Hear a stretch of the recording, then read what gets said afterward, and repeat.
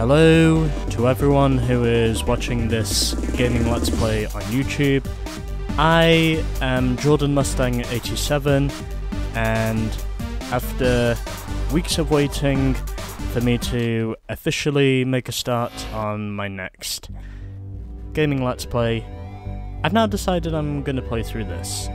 So, by the time we get into the millennium, into the new millennium at this point, Rockstar has now well and truly earned itself a place on the map, with there being the recent launch of the Grand Theft Auto series, and by 2000 they had launched another series, more specifically the Midnight Club series, and ultimately the game we are now playing is the second installment of a much-loved racing game franchise that would eventually go onwards to basically dominate the 2000s. And as you can see by the title, the game we are now playing is Midnight Club 2. So this game first came out on the PlayStation 2, it then also came out weeks later on both the Xbox and on PC, well, Windows PC to be exact. And the Americans, of course, got the PlayStation 2 version first. They basically got all versions first because, well, Rockstar, as you might have guessed, is of course an American company. So the Americans got this game first of all on April 8th in 2003, and then we here in Europe would get the PlayStation 2 version by May. So in other words, less than a month later, May 2nd to be precise. Then the Xbox version came out on June 4th, 2003 in North America. Then we Europeans would get the Xbox release on June 20th, and then the Windows version was released on July 1st in 2003 in North America, and we Europeans would officially get this game by July 11th. I should also mention on the Midnight Club wiki page for this game, July is misspelt. Just figured I'd point that out. So, developed by Rockstar San Diego, published by Rockstar Games and distributed by a company called Take-Two Interactive. And the game engine it uses is basically the Angel Studios game engine, which I'd assume these days is known as Rockstar San Diego. Or so I would think. But anyways, yeah. So, pretty much tells you everything you need to know. I should also get to work on putting out my name in this profile as well. And if I press shift, you will get capital letters, and ultimately, as you might have guessed by now, if you've been watching me long enough, you will probably know that the name I always use is my first name, which is Jordan, so that's going to be accepted. And now we get to move on to the fun part. So, on the main screen we get the career mode, and ultimately, to start with, we've only got one vehicle available to us, and that is called the Go-Kart, which is the only vehicle that we have available to us at the moment because, well, the other vehicles we earn throughout the course of career mode, and I'm fairly certain this car is realistically resemblant of a Ford Escort RS Cosworth, which, believe it or not, is arguably one of my favourite rally cars of all time.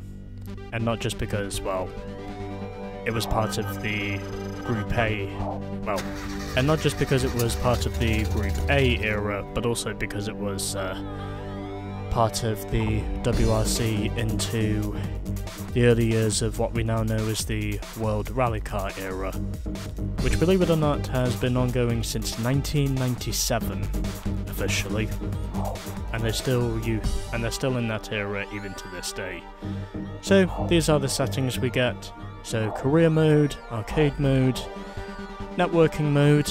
Of course, this was very much in its infancy when network connections were starting to become a thing, or if you want the simplicity term, when online multiplayer was becoming a thing at this point.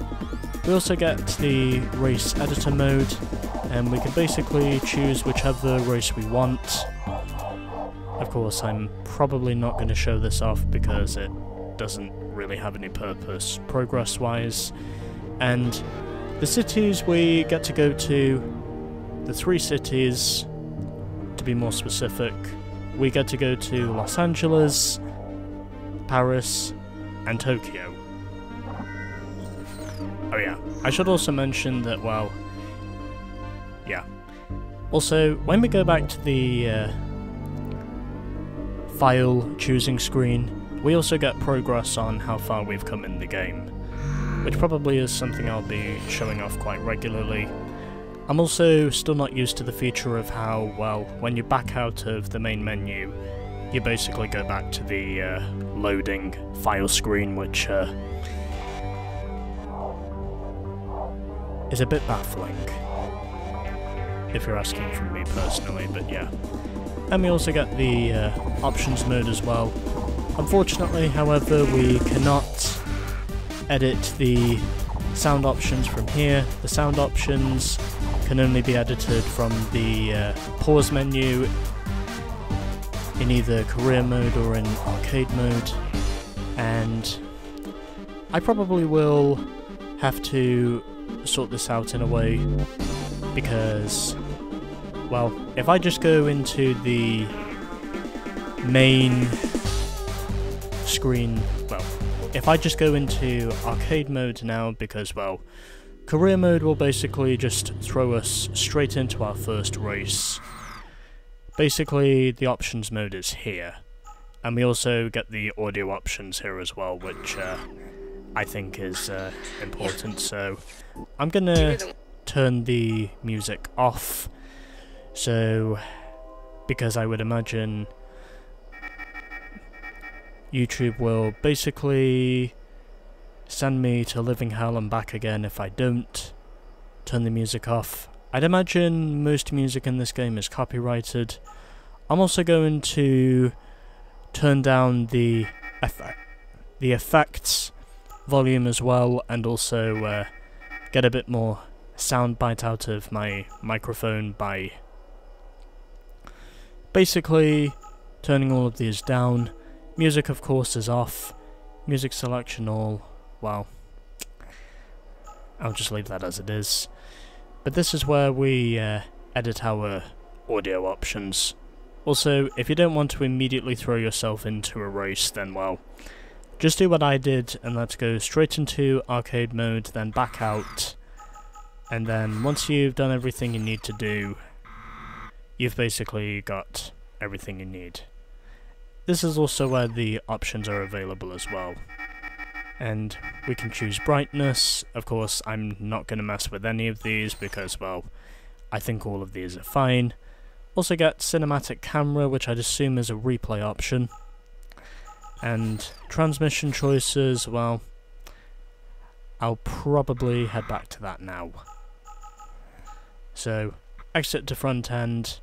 For some reason, you have to go on the pause menu in the game itself to officially turn off the in-game music for whatever reason, which is a little bit bizarre, but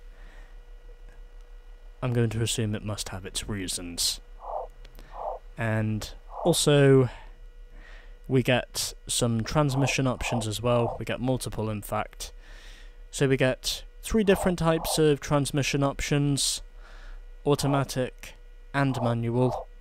And, well, the one I'm going to go for, because it makes the most sense to me, is, well, I'm going to go for manual configuration A, because this seems to make the most sense to me, and also because, well, I commonly use the toggle sticks to steer, accelerate and brake. I like to lay my foot on the gas with the toggle stick, basically.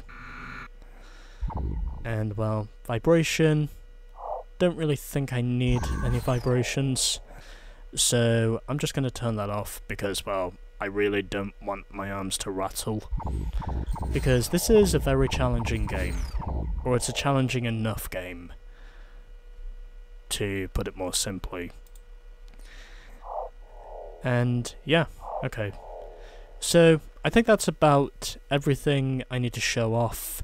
Also with arcade mode we do get a choice between default and custom settings, but probably not going to show that off until the game is done.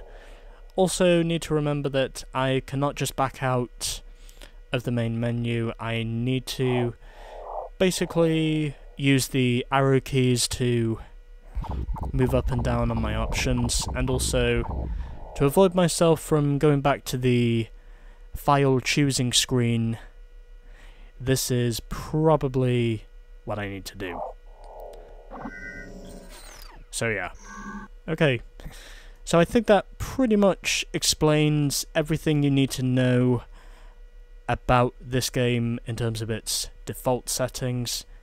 And now we are going to make a start on this game in what will be our first segment of Midnight Club 2. See you all for the beginning of this game. Peace.